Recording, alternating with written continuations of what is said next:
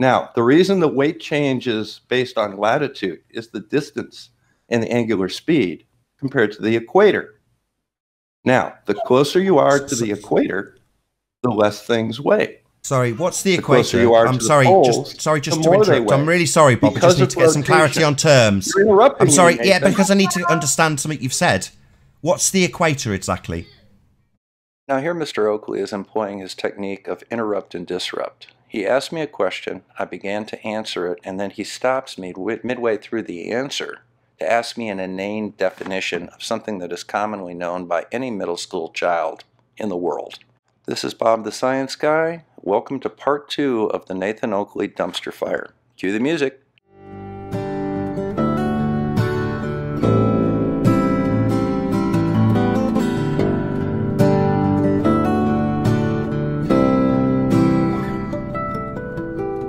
Sorry, what do you mean? It is the largest midline? diameter of the Earth, north to south, and it's a measured quantity, so it's not really in question. Measured? How did they measure it? They surveyed it. They surveyed the degree of latitude on the equator. How did they get it? They didn't survey it. They derived it. Do you not know how they got the measurement for the equator? They surveyed a degree. A degree of what? A degree of longitude on the equator. Sorry, longitude is automatically assuming... Sorry, you're automatically assuming that the equator is the outside edge of a sphere. Actually, of course, the equator is the line of latitude that is given the designation 0, and it is midway between the two poles. It is the longest line of latitude, and a degree was indeed surveyed in the late 18th century. You are automatically assuming that the equator is the outside edge of a sphere. How am I doing that? I'm saying it's a measured line. It's not a measured line. It's derived from the path of the sun. So, no, it's not a measured line. Oh, it's derived from the pattern of the sun. How's it derived from the pattern of the sun, Nathan? Explain this to me. Derived from the path of the sun, not a measured line. The equator's not a line. It's a concept. It's not a line they've measured, you stupid Burke. It's a line of latitude. So they've already got this latitude. A latitude's also a concept, not a place you can go to. A concept. Oh, really? Yeah, a concept. Can't define your location on latitude. Do you want to show me a picture of a latitude line on Earth? Do you want to show me that? Well, Nathan, this sign is on I-75 just south of Gaylord, Michigan. It is the 45th parallel. It is the line that is halfway between the equator and the North Pole. Now, the North Pole, the equator, and the 45th parallel for that matter, is part of a worldwide grid coordinate system. This grid coordinate system is how we determine our location on Earth. On the land, these lines are surveyed because every piece of property is described in relationship to this coordinate system. This is the same coordinate system that GPS uses to locate our position within 6 feet anywhere in the world. It's on maps, you simpleton. Oh, so it's not in reality then. It's a concept on a map, precisely like I've just pointed out then. So you're talking about going to concepts. I can point you out exactly where it is. There's on a map. Sign that says the on a map. That's not a measured line. Nathan, your argument is that the lines of latitude are something that are painted on the Earth.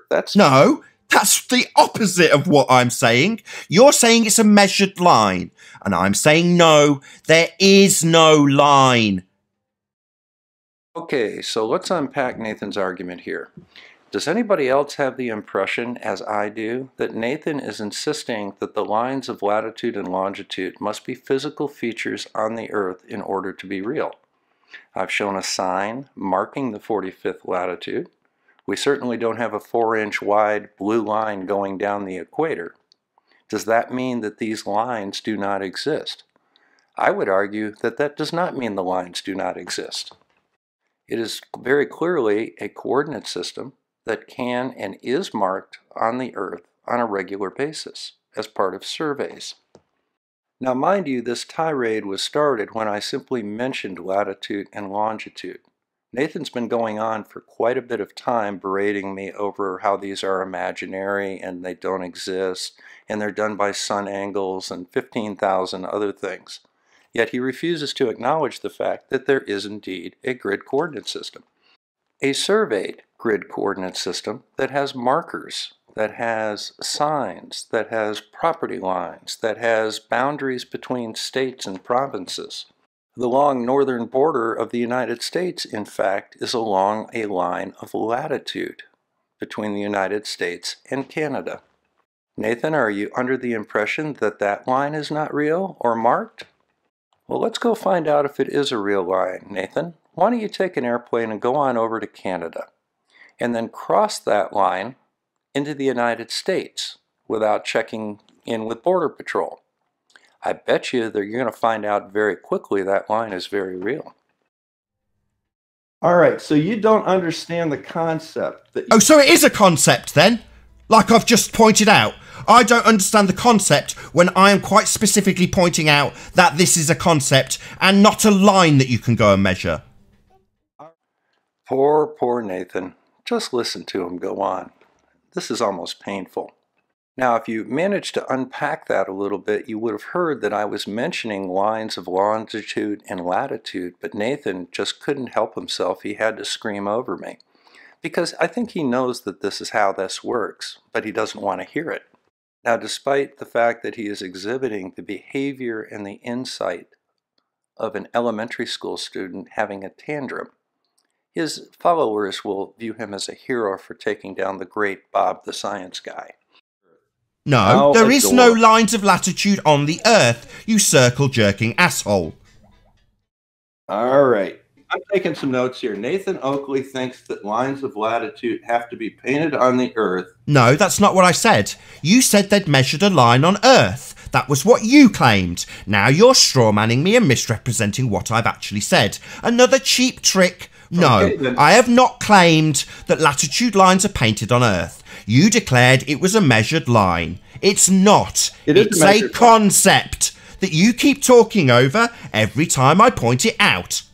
Nathan, you simpleton. Oh. You know, this is almost painful.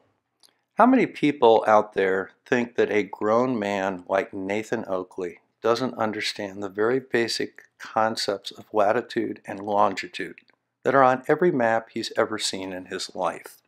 Do you think that he really believes this nonsense?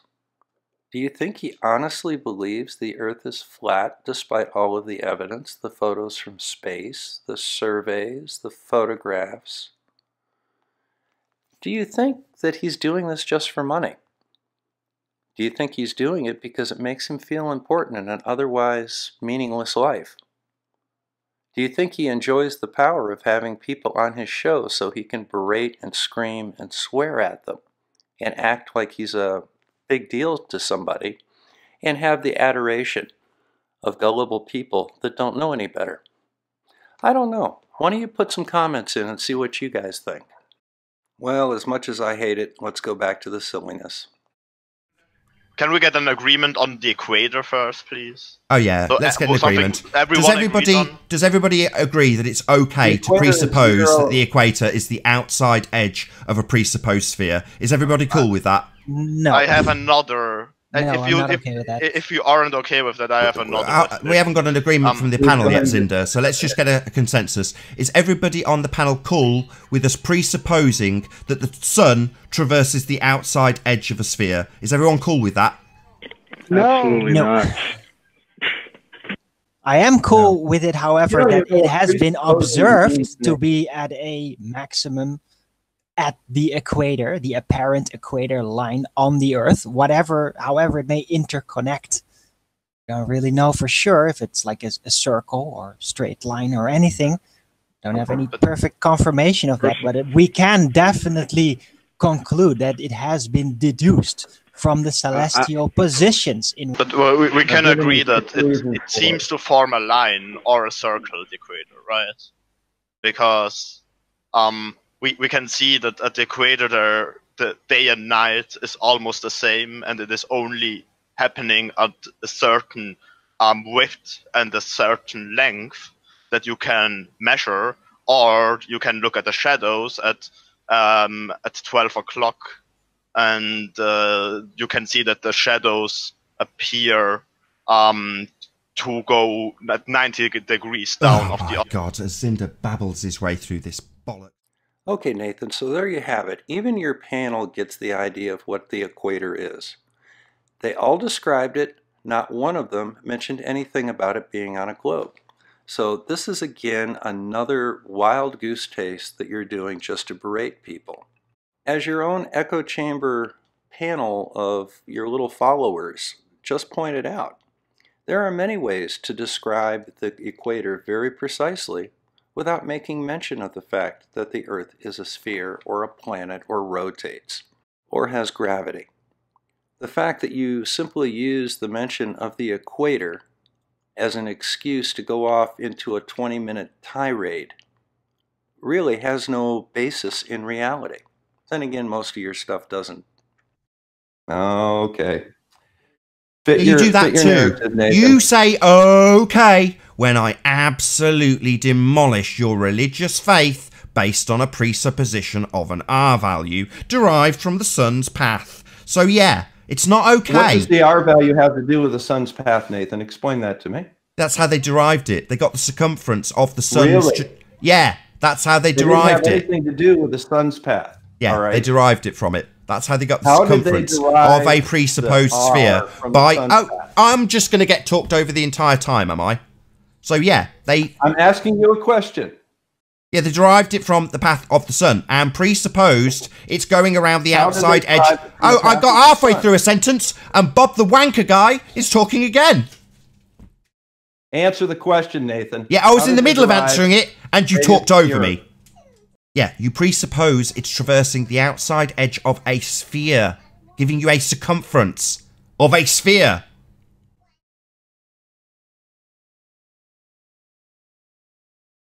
Hello?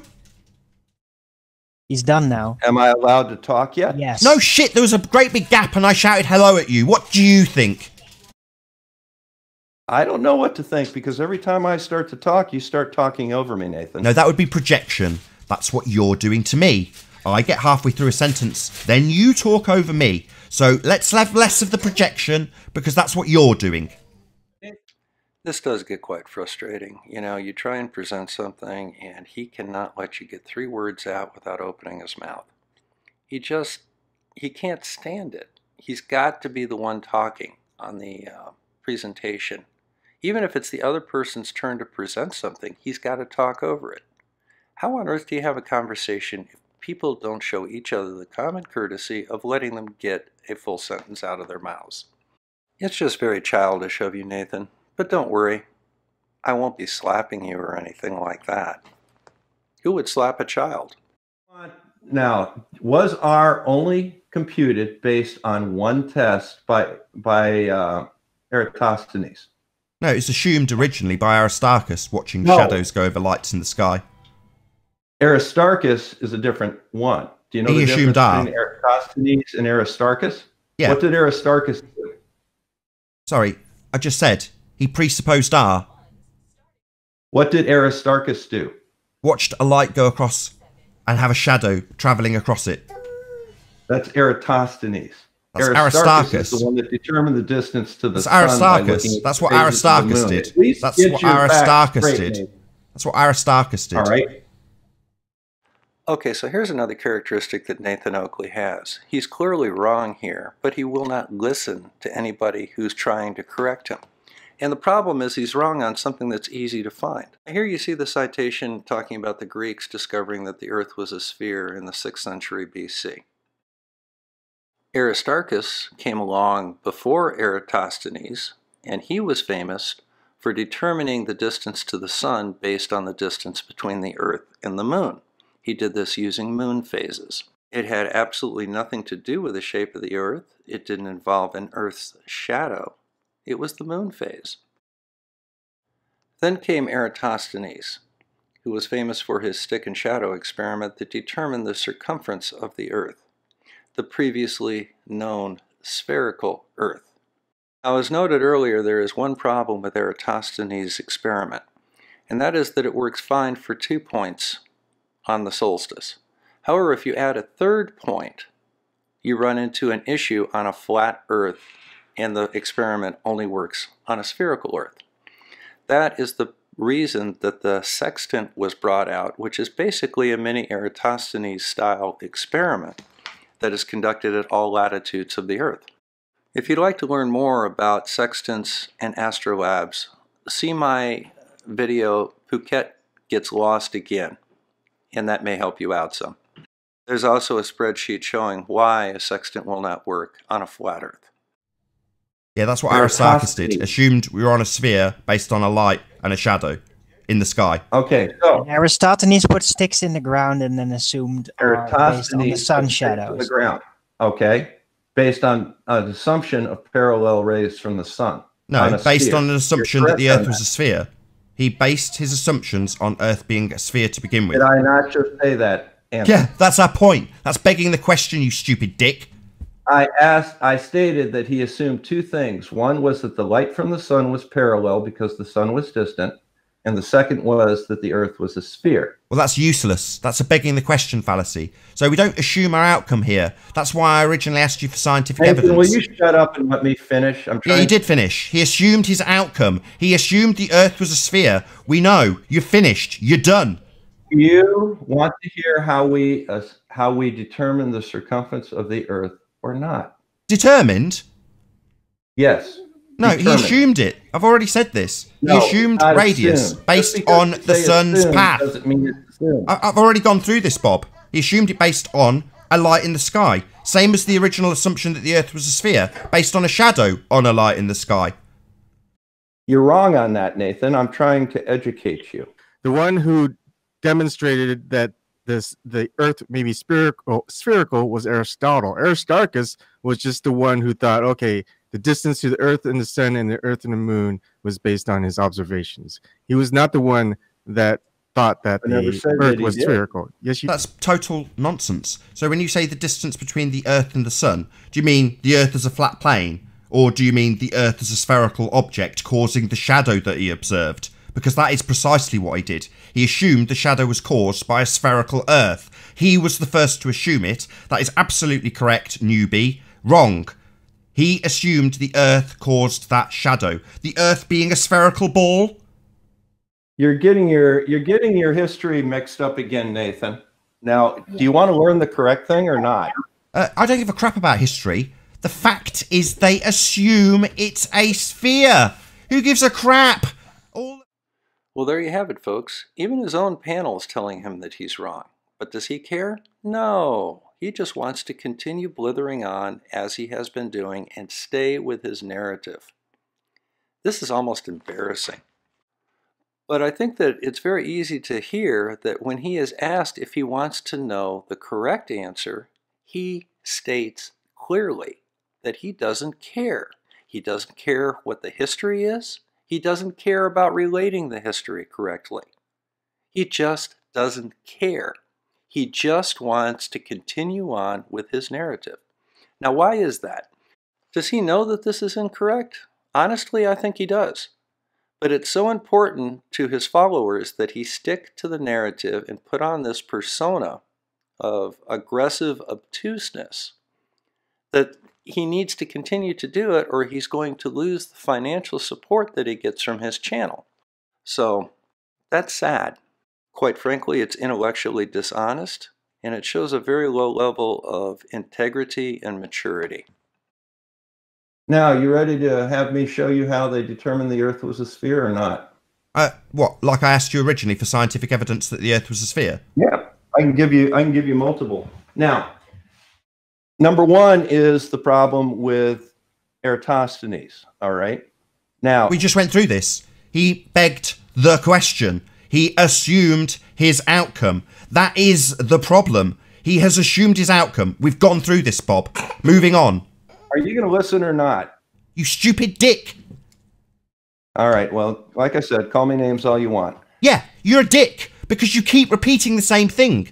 Then accusing me of talking over you when you continually interrupt as I demolish your religion. Then you do not acknowledge the demolition. And then you repeat it again. Yeah, that's the behaviour of a dick. Now, am I going to be able to speak, or are you going to talk over me again, Nathan? The problem with Eratosthenes is this. He used one measurement and got a 7-degree shadow. That works on both a flat Earth and a spherical Earth.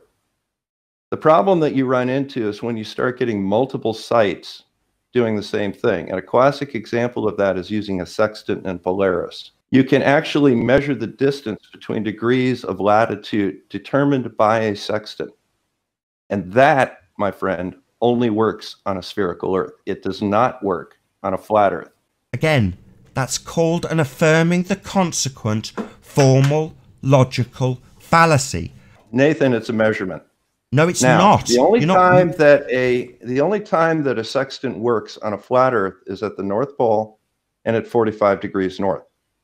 Every other line of latitude is wrong on a flat Earth. They fit perfectly on a spherical Earth. That's again. So that is another false equivalency and an affirming the consequent. So now, it's fun to listen to Nathan talk about all these logical fallacies that he read about in Wiki, but he should at least get them straight. Now, a false equivalence is when you take a single common characteristic between two things and then by virtue of that common characteristic, make them equivalent to each other. For example, Jesus and Hitler both had mustaches, but they are not the same people. Both the flat Earth and the globe Earth are models of the Earth. That's the only thing that they have in common. The globe Earth has ample evidence behind it. The flat Earth, I've not yet seen even something as basic as a model. Yeah. You look at the horizontal drop and the amount of obstruction due to the curve and calculate a radius of that curve from that. Curve? Oh, That curve, radius- hold on, Owen. What that curve? radius Sorry, what's the also horizon? matches the Sorry. circumference of the Earth. Again, we need to So clarify all of the terms. factors come together. We need to clarify terms. You can What's the confirm horizon? The spherical Earth. What's the horizon? The horizon is the bulge in the curve of the Earth. Oh, so you're presupposing that the horizon is the bulge of a spherical Earth. Nathan, you can easily measure the amount of obstruction. Yeah. So you are literally going to ignore what I've just pointed out, that you have begged the question, because you have predetermined that the horizon, the arbitrary point where the land meets the sky, is in fact the leading edge of a sphere Earth. You seem to be ignoring me, I Bob. pretty much ignore you, Nathan. Yeah, so you're not a very good debater, are you? So I make a point, you ignore it, straw man me, and then say I'm not a very good debater. No, you haven't acknowledged my point. All you do is shout logical fallacies and shout over your guests and call them names. That's not a good debater tactic. That's just a bullying tactic. Can I make a point? It's fine with me. So you want to go ahead and do curve. Okay, and you say that I presuppose, which is an incorrect term, by the way, that the Earth is a sphere. All right, so we can take a flat Earth and we can demonstrate that on a flat Earth we should see an entire mountain. If we don't see the entire mountain, we can sit down and we can say, well, the only way that that will happen, since there are no obstructions between me and the mountain, is that it has to be a curved surface, and we can calculate R from that curve.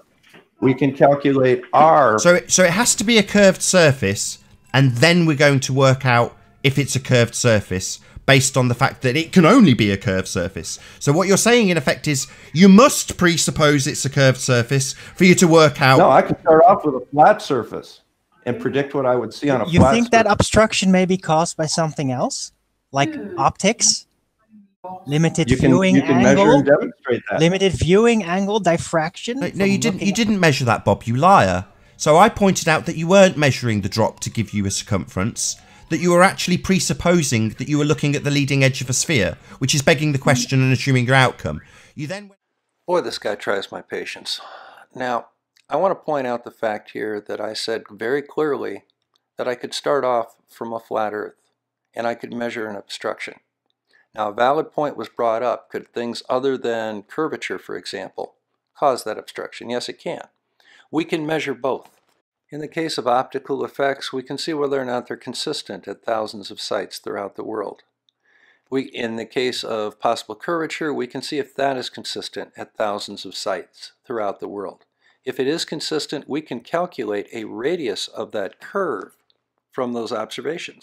Every time I start talking about this, Nathan interrupts me and goes off on his own tangents because he doesn't want to hear it.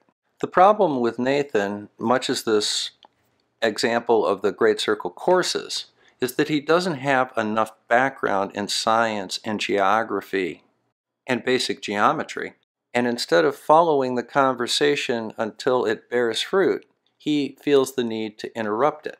This is also a verbal power ploy that he uses to maintain control of the direction of the debate. Well, you asked me what the horizon was. I told you. Then you said, well, that presupposed something else. And then I said, okay, well, here's how you measure that something else. You just don't follow the conversation very well, Nathan. No, I do. You also ignored Arwin. After that, Arwin asked you if it could be possibly something else. Do you want to reply to that? I already did, but I'll reply again. I said, yes, it could be. And we can measure those and test it. So if it could be something else, how are you going to say that you're measuring the drop from the leading edge of a sphere if it's possibly not the leading edge of a sphere, Bob?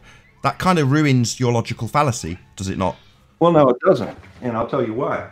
Because you think that we determined that the Earth is a sphere based on one measurement. No, we don't. That's not a measurement. That's not a measurement, Bob. Let's get it clear. You predetermining what the edge that you're going to measure the drop of, that's not measuring the drop. It's presupposing it's the leading edge of a sphere. It's called begging the question. Nathan, you don't know what you're talking about. Like Bob states that there are 1,000 measurements, but I would like the first measurement that he had to be more accurate. I hate to kind of take the side of the ball Earth, but I don't want someone to debate flat Earth and the spherical Earth with the bad science, bad history. Because if you want to debate it, you get the best argument put forth. So the Eratosthenes experiment or observation was based on the high noon at the summer solstice. You measure that, assuming that the sun is directly overhead and there's no shadows cast. And the other assumption is that the Earth is spherical, so 360 degrees. He goes to another point on the planet and measures the degree of the sun.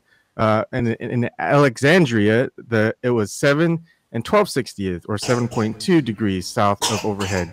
Sorry, you've already just explained in that explanation my problem. My issue is contained within your explanation, which is that you assume the Earth's a sphere. Yes. You then went on to describe it as a planet while you were doing the observation. So you've already decided, presupposed, that it's a spherical planet. You don't know what that term means, Nathan. Yeah, I do. You love to use it, but you use it incorrectly. It's kind of a source of amusement to me. Oh, really? Well, just prove R, and then we'll all stop laughing at you. Because as I understand it, every single mathematical proof ever provided ever of a spherical Earth uses the presupposition that you're on a spherical Earth. Presupposition, Nathan, means that you have no evidence for it. All right. Well done. Shall we continue with the discussion of Eratosthenes that was started by one of your other panel members? Now, going back to your original observation that Eratosthenes got that 7.25 degree shadow on the solstice. Now that works on both the flat Earth. Do anything other than completely circle jerk my audience for possibly the next hour, so I think that's probably the best point for me to round out this show. Hello, sausage. Have you woken up? And that was that. He just stopped the show in mid-answer. Well, we may have one more episode on this, and then I think I'm probably going to go back on Nathan's show one day for more material. I've already got another trap waiting for him. So this is Bob the Science Guy signing out, and remember, keep it flat. This rabbit hole's too deep.